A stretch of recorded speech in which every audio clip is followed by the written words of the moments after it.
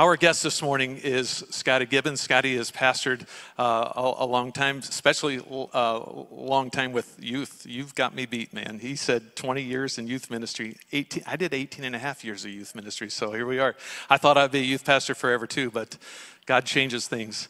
Scotty lives in Oklahoma City currently, but he lived a long time in Springfield, was at James River Church there, and had an incredible ministry. He's been with our youth this weekend, and we are blessed to have him share this morning. And the youth are going to be concluding their retreat at the 11 o'clock service. But I want you to give a warm welcome for Scotty Gibbons as he comes.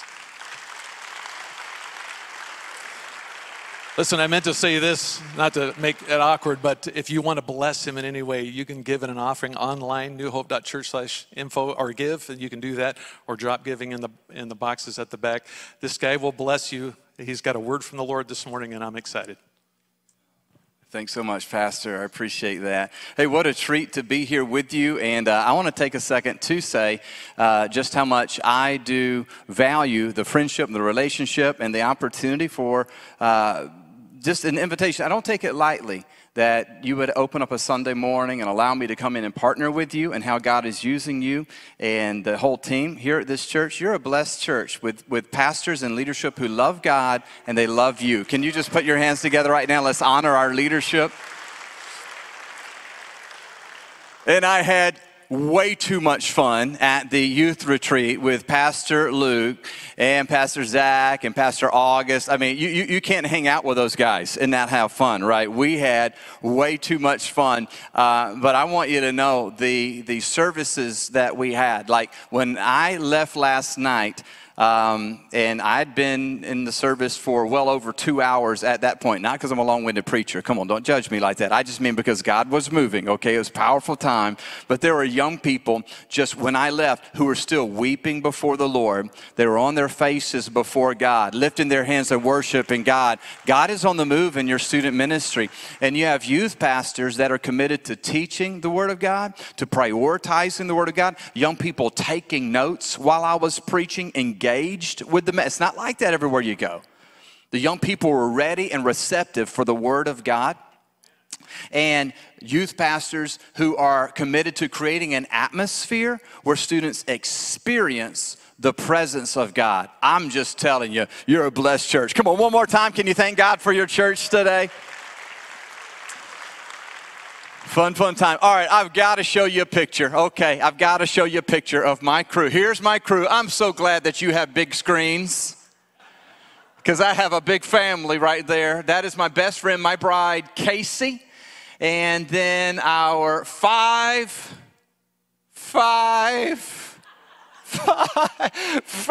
daughters, Candace, Kelly, Grace, Bria, Allison, and Angel. And I love my princesses like crazy. I miss them when I'm away from them. And then you'll notice the little guy there, the caboose. Jordan, I call him the champ. And he is here with me this weekend on his very first ever daddy ministry trip. This is his first time to ever get to come.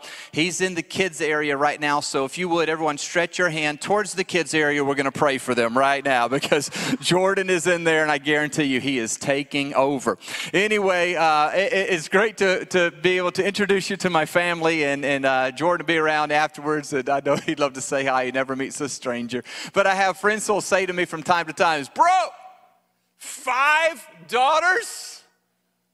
Like 6 kids? How are you going to pay for college? I'm like, I can't. Scholarships or just like, Google it. I don't know, man. You're going to have to figure out how to grow smarter because what about the weddings?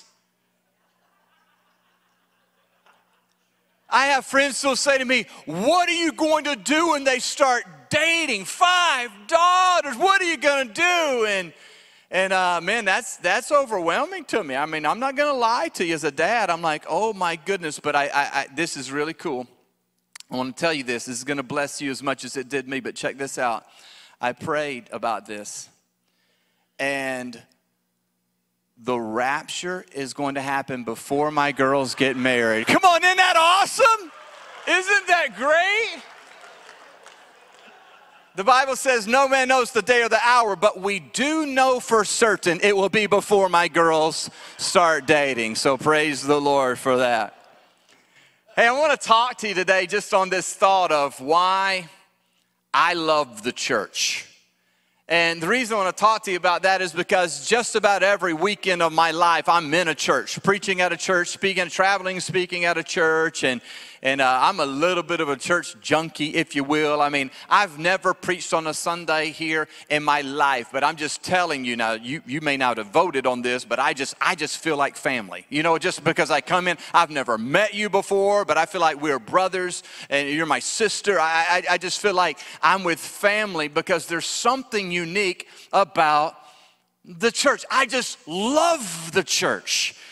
And maybe you've lived long enough to where you remember a time to where the church was really just the hub of the community. I mean, it was a place where even people who didn't attend church, they still respected and revered the church. I mean, because the church was the church, and that was the holy place. And yet times have changed, have they not? So for many, it becomes like the joke of the sitcom, or it becomes marginalized by those who aren't followers of Jesus. And yet it doesn't stop there. There are many who even want to be hostile towards the church, and so they want to live in a world to where everything is acceptable, everything is tolerated. We want to have an open mind except for the church and the church going. I mean, it's just like there's this hostility, and so some would say that the church is on the ropes. Some would say that the church has had its heyday. But one of the reasons why I love the church is because there's a promise attached to it. Jesus said, I will build my church, and the gates of hell will not prevail against it. You can't stop God's church. You can't keep God's church from moving forward. And I would say in a time where there may be a lot going against it, I would suggest to you, not only is it not on the ropes, I would suggest to you that it's not time to fear for the church, but it's time to watch the church flourish. I really, really believe that. I believe that our best days are not behind us, but they're right here and right now and ahead of that. Do you believe that for the church, like God's church is on the move? And you know, whenever, it's important to know that the church is God's idea, right?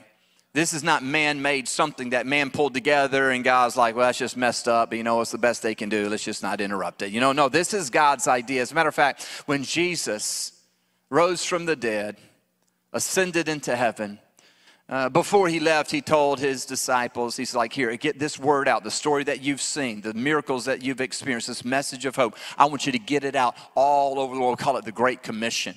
And so then as the church starts to do that, you see this captured in the book of Acts. And we see in the book of Acts what's referred to as the birth of the church, the launching of the New Testament church. You see it in the book of Acts.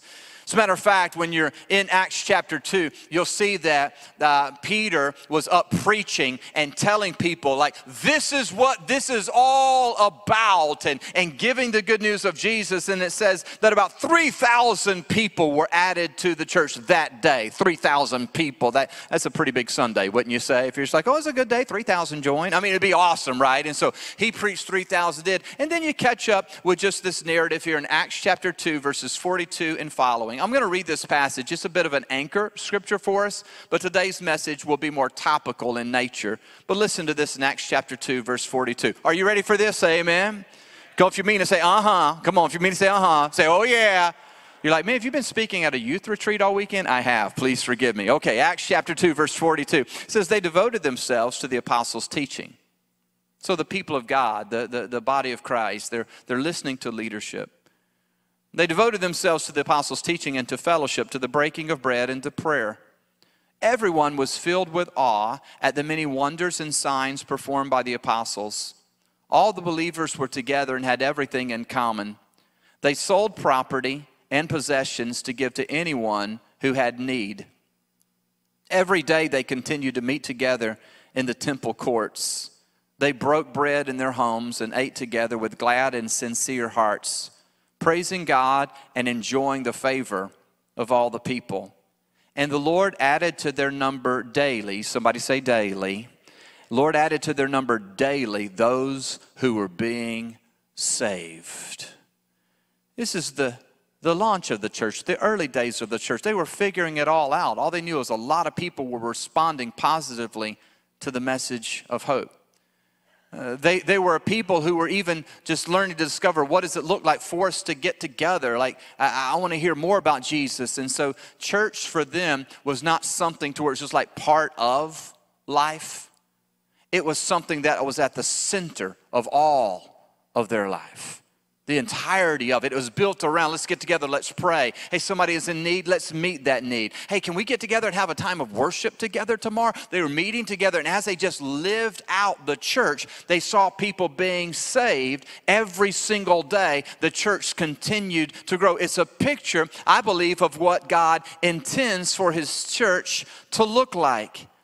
And I really get excited when I think about what that means for you and me today, because as they struggled through just the growing with it, as they discovered structures or systems or way, like you see it captured in Scripture, they were growing and discovering and developing how to put together leadership for God's church and how to select individuals for leadership and how to deal with issues in the church where people needed to grow and it needed to have a greater understanding of God's word. Like they were working through all of that. So it was a beautiful mess. I mean, when you look at it, that's what you realize is like, those brothers were messed up. They didn't know. You look at it and go, oh my goodness, that's what you thought? Oh, that's what you'll have to work through? And it reminds me of the church today. A church full of people who have issues. Just look around you. Go ahead. Look to the left, to the right. They got issues. Tell them right now, say, you got issues. Just tell them, you got issues. Tell the other person on the other side, you got a lot of issues. You really do. You need some church. Let's just be honest. There are a lot of churches with a lot of weird people, but we're all just broken, all of us. Everybody's normal till you get to know them, right? I mean, it's just like, that's the way it is, and it's a beautiful mess. It's not perfect. And if you ever find a perfect church, don't go. Don't mess it up. Just leave them alone. Don't mess it up. It's a beautiful mess. I just love the church. Let me for a few minutes just give you 3 quick reasons why I'm so passionate about the church. Why I love the church. Number 1 is because it is the house of God. For those of you that are taking notes, if I didn't give you points, you'd feel like you weren't at church. This is for you. Number 1, house of God. Just jot it down. I love the church because this is the house of God. Now, I understand when I say that God is omnipresent. He's everywhere.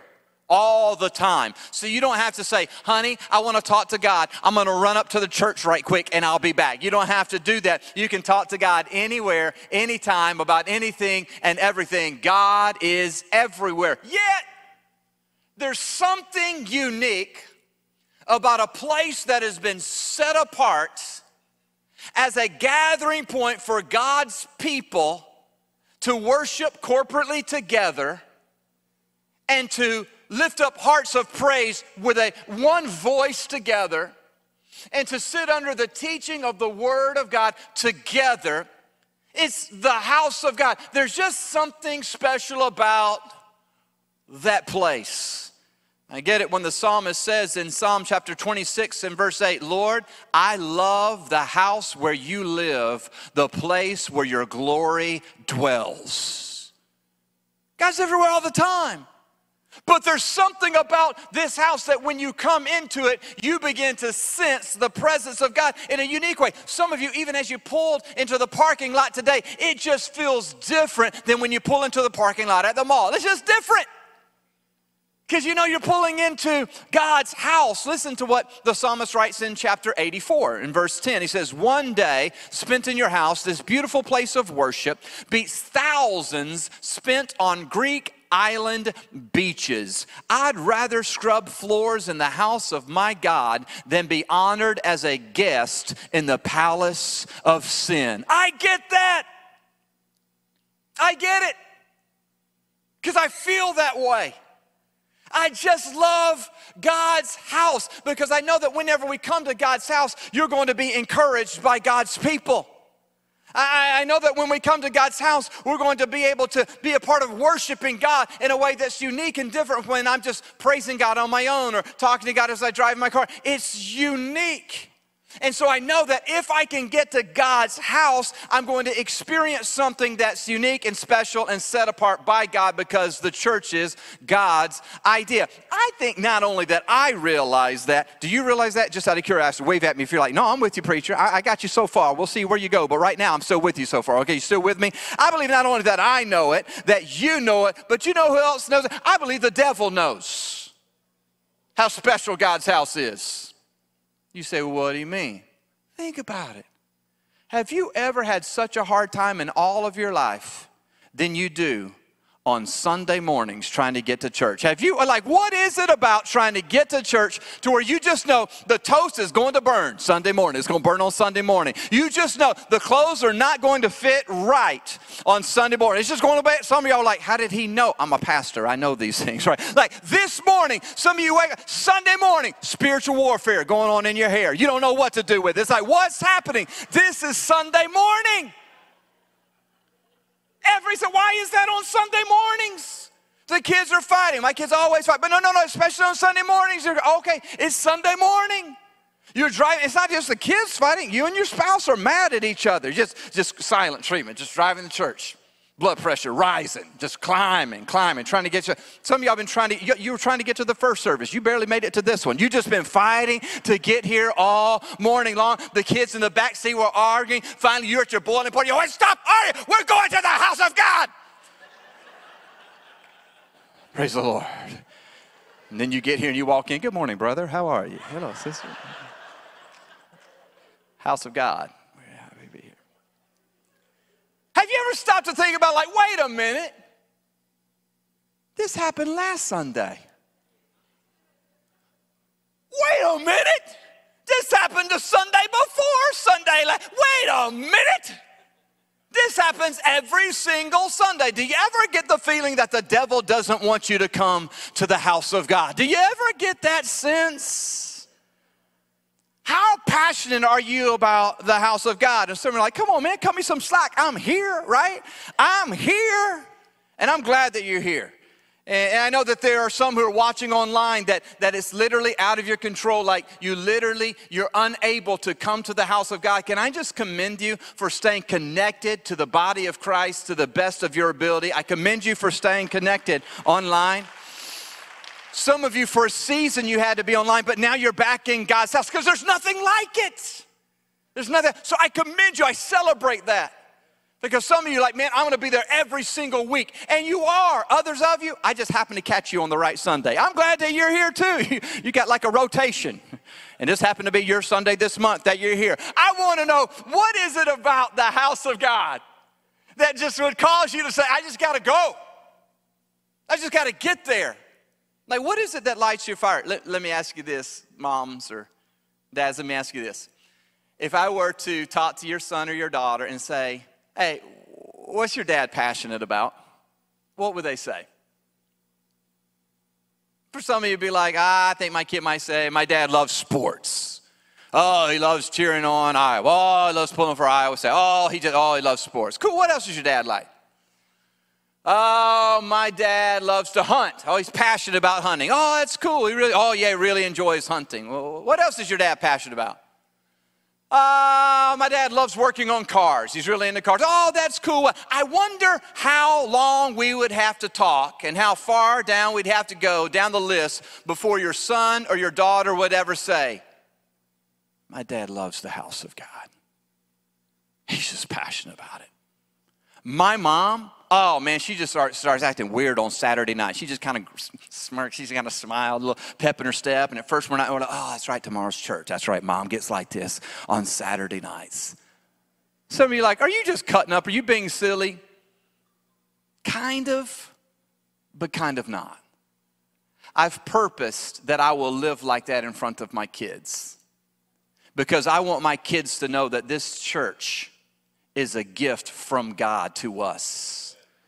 It's not a place to where we check our little spiritual duty and say, great. Are you happy, heaven? There you go. I did it. I went to feel better about myself because I got a little dose of church. I did a little time. I got it in this month. I don't see it like that.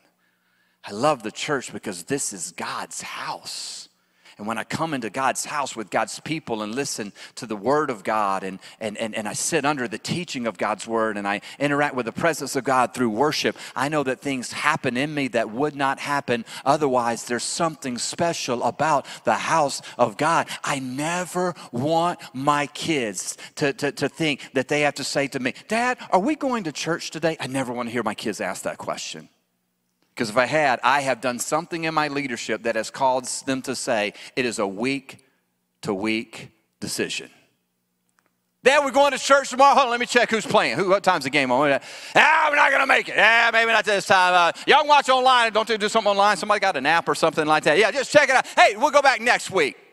I don't want that. Dad, are we going to church tomorrow? Let me check the weather forecast. Oh, I don't know if I'm going to make it. There's a chance. There's a possibility. There's a chance. They're saying it might rain. Not going to be able to make it tomorrow. Dad, are we going to church tomorrow? Yard's got to be mowed. I'd take me a good hour and a half. Okay, yeah, I'm not going to be. I never want that to happen. I want my kids to know one of the greatest gifts I can give them is a priority on the house of God. Why? Because this world is crazy. The devil is real. They are going to be under attack. I know. You've got to get to the house of God. Make it a priority. Are you passionate about the house of God?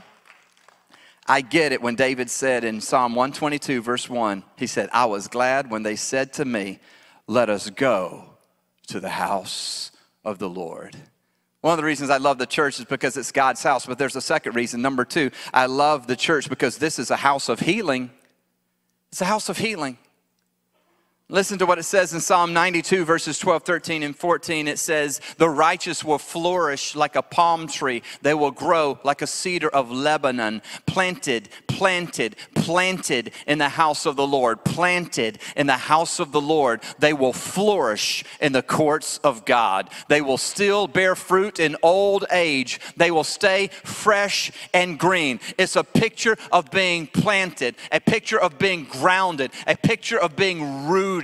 A picture of flourishing, a picture of thriving, a picture of life, vitality, of blessing, of prosperity, of favor. It's a picture, it's a connection of being planted in the house of God and experiencing the life, the healing, the health that comes from doing so.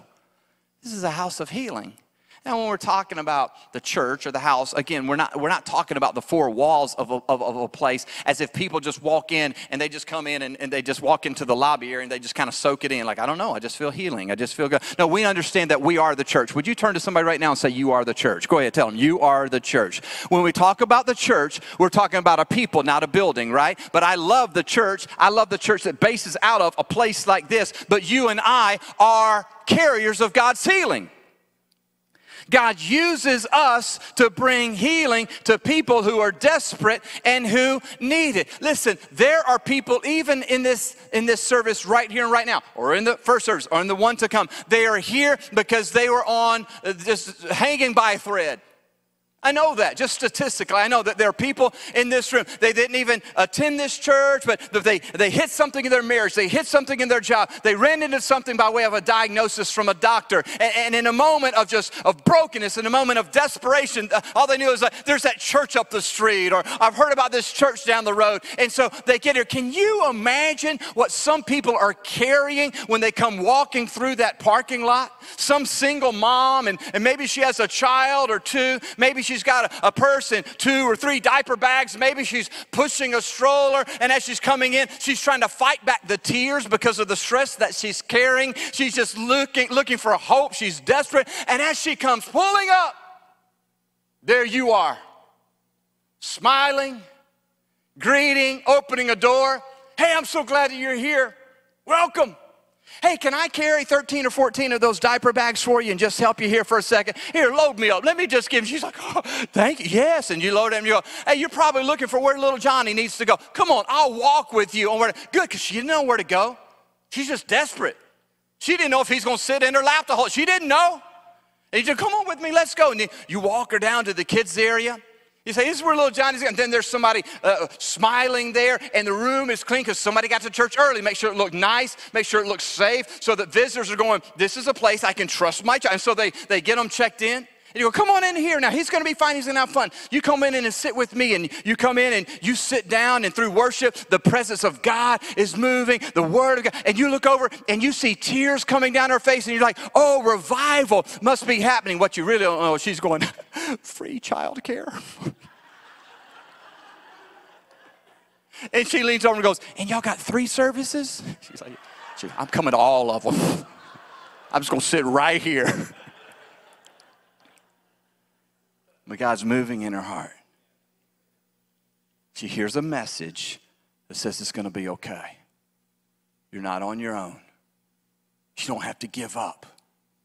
There's a God who loves you and cares about you. Her heart begins to soften.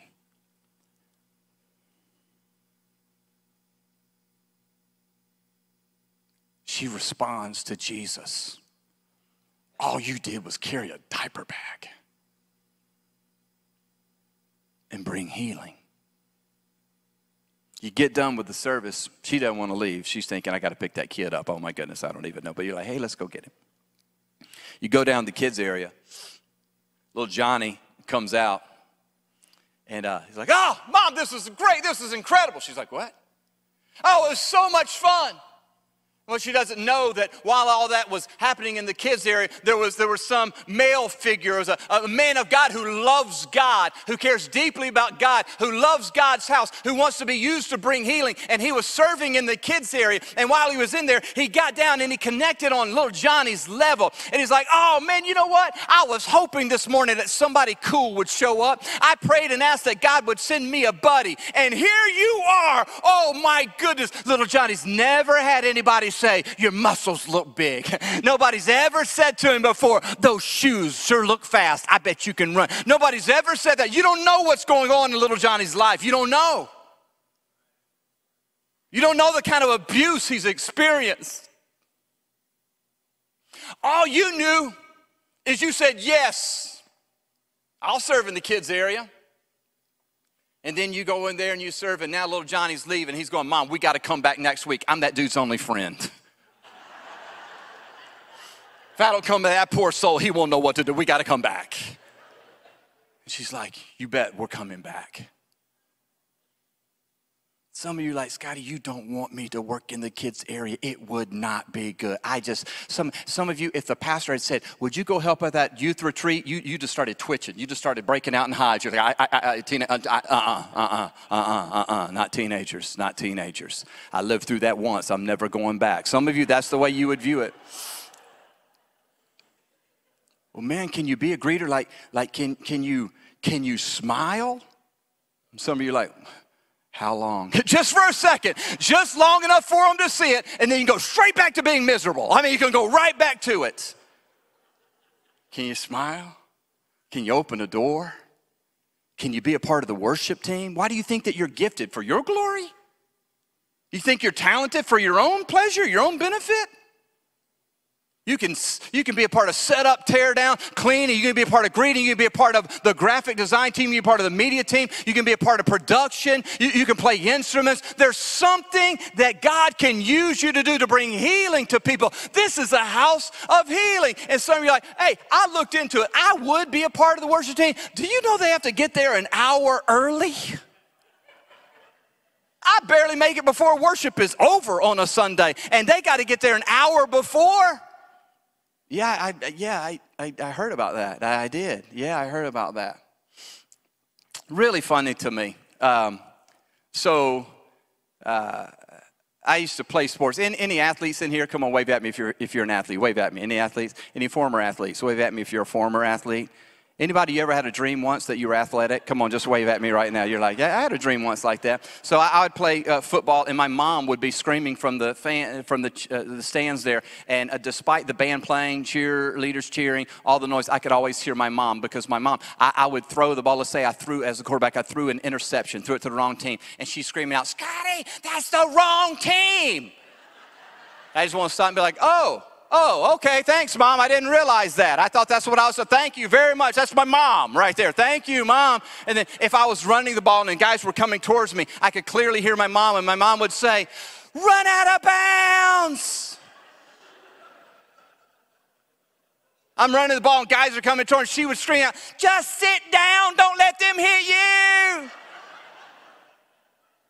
After the game, I'd come home, maybe I have some bloody knuckles or my arm scraped up or something, and she'd say, let me see that, and I'd show it to her, and she'd say, did that happen on that one play when that one boy hit you? I was like, yes, ma'am, that's when it happened. Did you not hear me tell you to sit down? No, actually, Mom, I did. I clearly heard you over the entire stadium. Ironically, I heard you very, very clearly. Then why didn't you do it? Because, Mom, that's not how you play the game.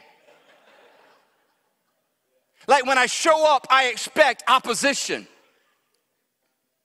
It would be weird if we showed up for the game and we're warming up and then the other team shows up and I'm like, who are those guys?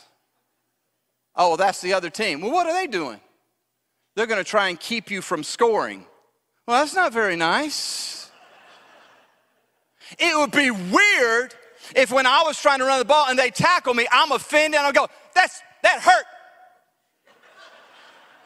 That hurt. Slam the ball down. I quit. That hurt. I'm out. And stop playing the game. It's weird. That's weird. That'd be weird. Because I expect that. That's the game. You know what's stranger to me? Is that when it comes to the church, a lot of times, we say, okay, God, I'll do it. Then the enemy tries to oppose us. And we're like, hey, that hurt. That wasn't nice. I quit. You quit? Yeah, I quit serving. Why? It was hard. You were just looking for something easy? Or you were looking for something to make it different? Well, I did this. And no one said one word of thanks or appreciation. Nobody. I quit.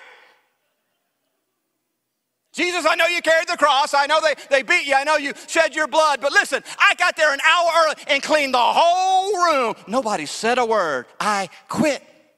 How hard does hell have to work to knock you off of your commitment to serve the house of God and bring healing to people? For some of us, it's way too easy to give up.